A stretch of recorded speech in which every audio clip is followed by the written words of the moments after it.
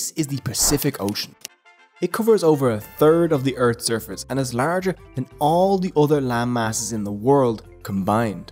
This 160 million square kilometre expanse is dotted with thousands of tiny islands. Captain Cook, sailing around the region in the 17th century, found them all inhabited, and these people shared languages, cultures, and a love of navigation. Spread thousands of miles across open ocean, the Polynesians are history's greatest navigators. But could they have discovered the Americas before Columbus? And how is the second most beautiful thing on Earth, the potato, key to this story? Let's find out.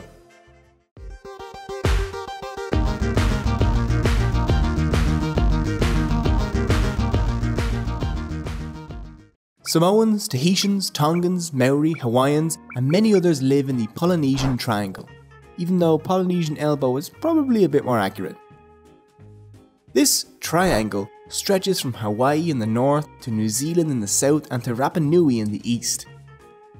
The currently accepted origin of the Polynesians is that they came out of Taiwan, then moved through Southeast Asia and Melanesia into Polynesia around 3000 to 1000 BC. But the exact roots and dates are still debated. The debate around the origins of the Polynesians was especially heated a few decades ago, which prompted Thor Heyerdahl to propose an interesting theory. The incredibly named Thor Heyerdahl was a Norwegian adventurer. In the mid-20th century, he proposed that the Polynesian origin lay in America rather than in Asia. His theory rested on the fact that the winds and currents made it easier to travel from east to west in the Pacific. Polynesian experts informed Heyerdahl that the linguistic, genetic, and archaeological evidence all pointed towards Asia, and that he definitely should not build a raft and attempt to drift from Peru to Polynesia. Thor built a raft and attempted to drift from Peru to Polynesia on the 28th of April 1947. After a harrowing 100-day journey, he and his crew made landfall in Rayoria Reef on the 7th of August, proving that it was in fact possible for someone to drift from America to Polynesia. All the other evidence still pointed towards Asia. Some years later, Andrew Sharp theorized that the Polynesians had settled all of their islands through accidental drift voyages. A rebuttal to Sharp's thesis came in the form of an emerging technology: computers. In 1973, Michael Levinson, Gerard Ward, and John W. Webb ran over 100,000 simulations of potential Polynesian drift voyages. They proved that drifting was near impossible. None of these simulated voyages managed to reach Hawaii. This meant one thing: the Polynesians intended to land and settle where they did. So, if intentional sailing is the only way Polynesians could have spread out, then how on earth did they do it? The journey out of Asia happened in small boats and outrigger canoes, which are canoes with a second, smaller hull for increased stability. But for crossing the massive distances in remote Oceania, something new was needed. Enter the double-hulled canoe, in which the outrigger was replaced by a second, similarly sized hull. A wooden deck was then constructed between the hulls to allow the canoes to carry more crew and supplies. These hulls were either dug out of massive tree trunks using tools called adze, or constructed from planks attached with coconut fibre ropes and sealed with sap from the breadfruit tree. I think it's now time to consider the coconut. The ship's sails? Coconut leaves. The 300 meters of rope on board? Coconut fibers. The drinks? Coconut water. No coconut? No voyaging. This simple crop was essential. Now, coconuts and canoes are impressive, but how do they discover and remember the locations of hundreds of remote islands without a compass or written language?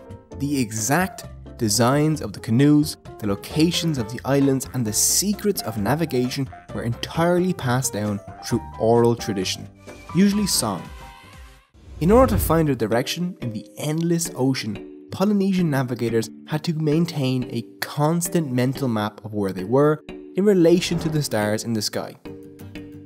This star compass divided the sky into 32 houses, and by watching these stars along with the rising and setting sun, the navigators could maintain their course with certainty. And if the stars couldn't be seen, a navigator would read the ocean. The way in which an ocean swell rocked the boat indicated where they were, and if they could orient their ship with the desired ocean swell, then they knew exactly where they were going to go.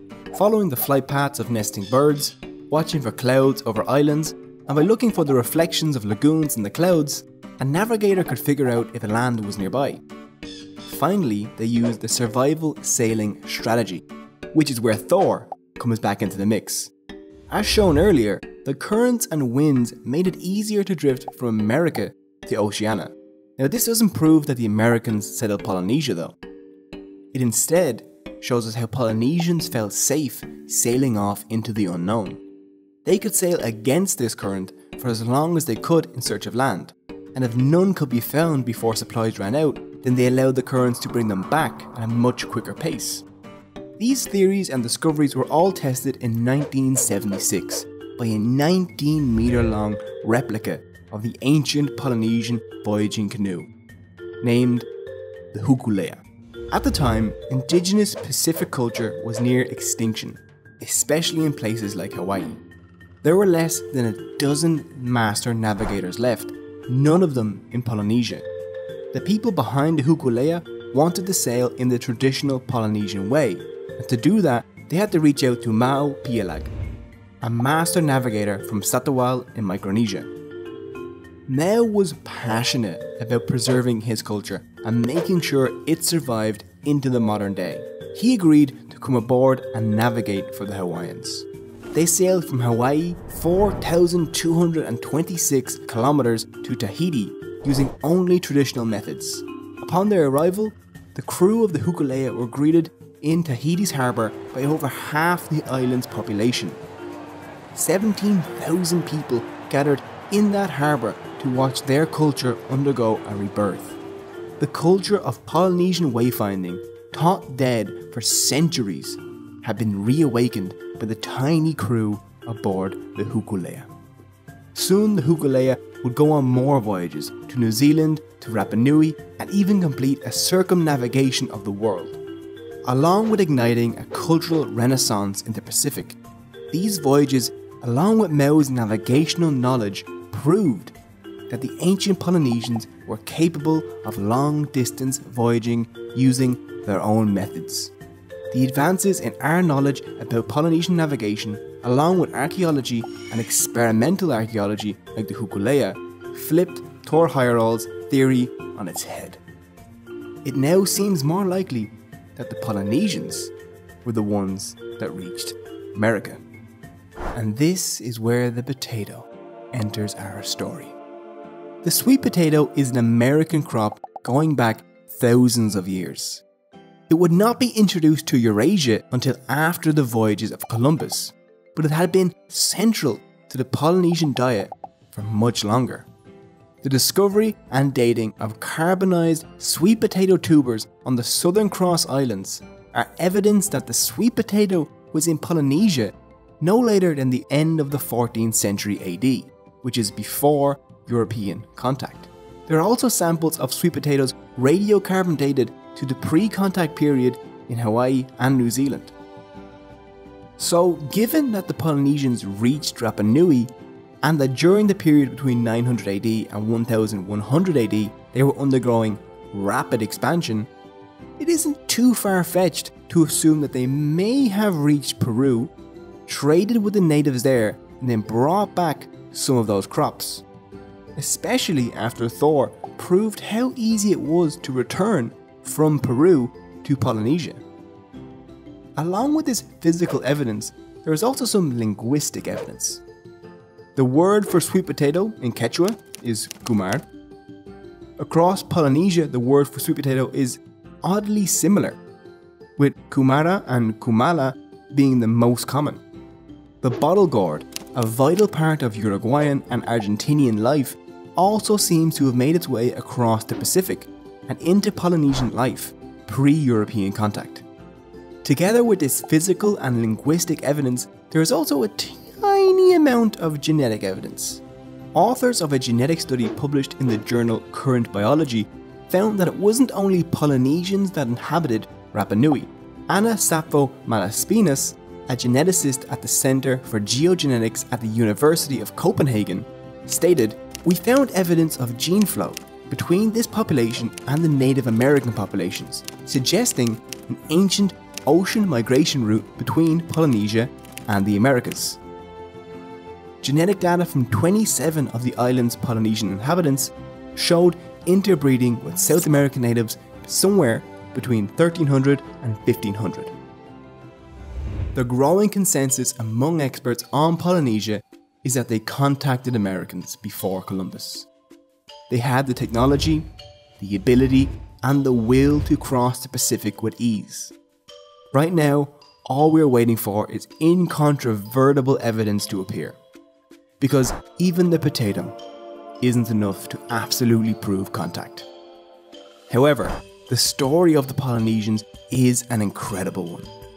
They, powered by the human spirit for discovery and adventure, populated over 1,000 islands and created Earth's largest nation, covering some 41 million square kilometers of ocean, during a period where European and Asian sailors were hugging the coastlines.